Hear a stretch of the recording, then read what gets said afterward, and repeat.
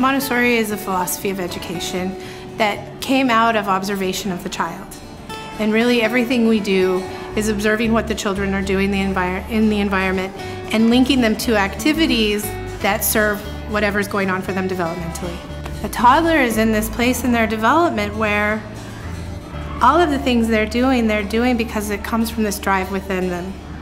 And it's that drive to learn and find out everything they can about their environment. That toddler needs to be able to explore, and they need to be able to do things themselves. It's just, life is just pushing them towards that.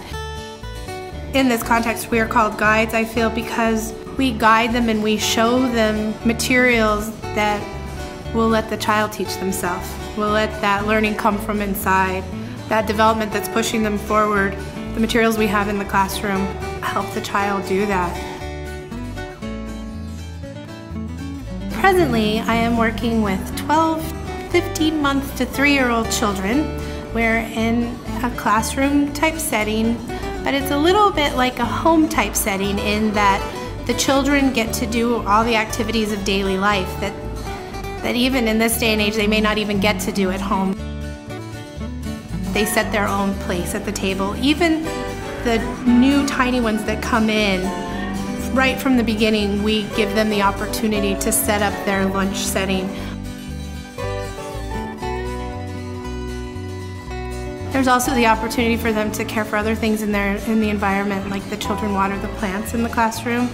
They also even dust the leaves and wash the leaves of the plants.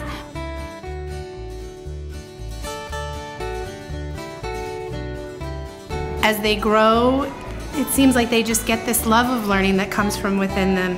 A Montessori classroom gives them the opportunity to just fulfill all their desires for learning. And it just continues as the program goes up.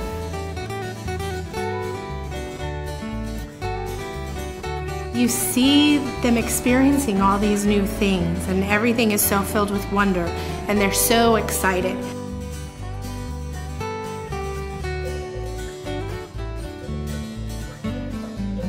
There's so much celebration about life, and it's just such a great place to be in that celebration all the time.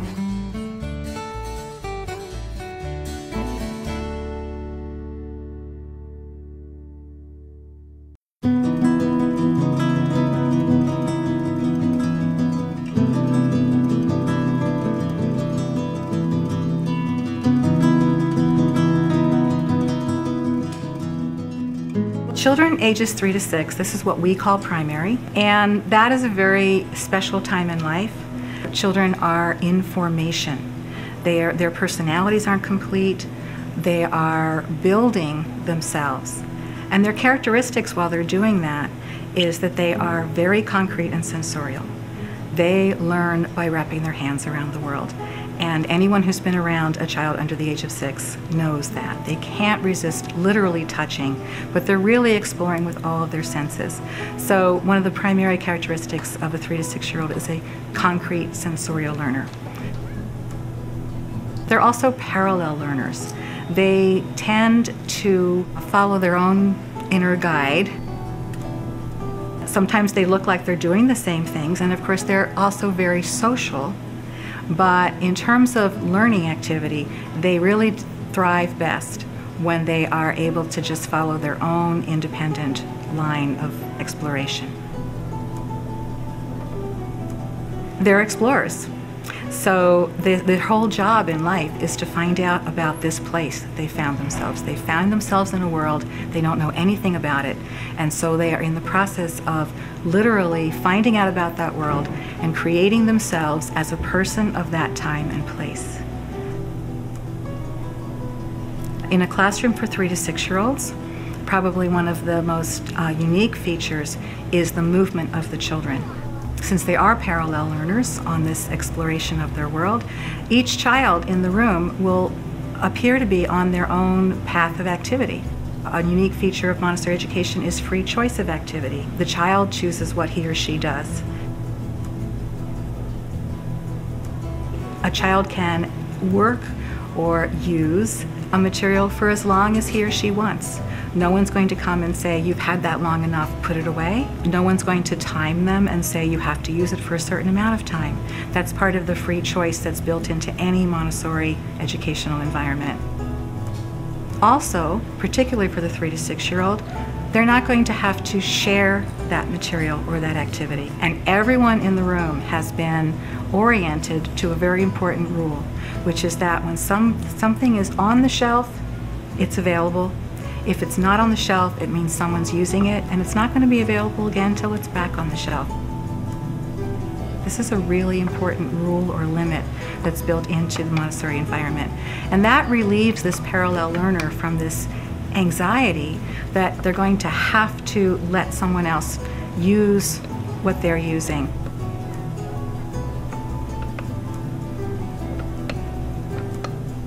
The sharing that happens in a Montessori environment is much more profound than what we usually think of in an early childhood environment. It means that everyone is sharing this one material, but respecting that when someone has it, it's theirs. It also means that I think respect in general is a really important feature of a Montessori educational environment. Since everyone is using this same material and they're going to put it back ready for someone else to use, they're going to put it back exactly the way they would like to find it too. So we actually build the golden rule right into every choice and every activity. There's a lot to love about this work. There's a lot to love about working with children. Just being around children all the time gives you plenty of gratification in many different ways. But I think of all the things I love about this work, I feel like every day I get to show up and be patient and compassionate and kind and show humility and all of those higher traits of being human, all of those things all of us strive to do in our lives. I get to do that every single day.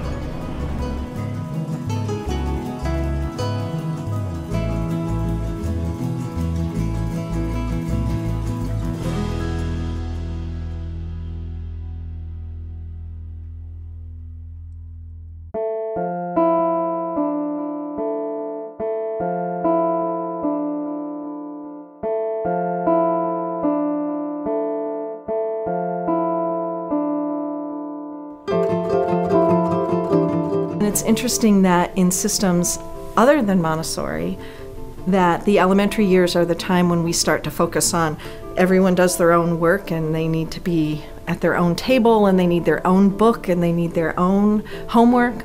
And in Montessori, in response to what the children do naturally, we're setting up our classrooms so that the children work together and collaborate and learn all of the skills, all of the kind of hidden skills that go into being able to do that. And in some ways that's much more reflective of what work in the real world is like, in the adult world. Montessori education helps children discover, I think, what is best about themselves. They find that they're all different, that they all have different strengths and things that are more difficult for them, and yet they're able to bring out their strengths and work on the things that aren't as easy for them in a very supportive environment. And it's peaceful, and it makes them peaceful inside, and it changes the way they think about themselves and other people and differences and humanity. I think it's a systemic change that happens within children. I think one of the really special things to think about when you look at the classroom is to look at how there is freedom and yet everybody is doing something productive and meaningful. And so I think that's something that really defines the classroom. In a Montessori classroom, there's a great sense of freedom, but it's used as a gift and it's used wisely. I love to be busy, and I love the movement and the freedom and the energy. I love that everything is just sort of resting at this near chaotic level, and it's just moving and moving and moving, and there's so much happening, and it works so well. I love that no matter how active it is, it's always productive and happy, and that hum in the classroom is so positive, and that the children can really find pleasure in work and learn to work in an environment that is constantly moving and fluctuating. And I love just being a part of that big picture. It's this tiny community, you know, in one room, and there's so much to it. To be a part of so many interactions and so many people's lives, and to see the joy in learning and work and again movement is just so enjoyable for me. One of the main things Montessori does is it mirrors the kind of experiences that we have as adults, but on a smaller scale. Like, what does society expect of us? It expects us to be self-regulating. It expects us to be able to make choices. It expects us to be self-sufficient, so we're not a drain on others. It expects us to be considerate of other people and follow a certain set of rules, but within those rules we kind of get freedom to do what we like. So for me, at least, Montessori classrooms are a mirror of what the society at large expects of us. And if you're talking about something that's going to prepare children for the world, this is it.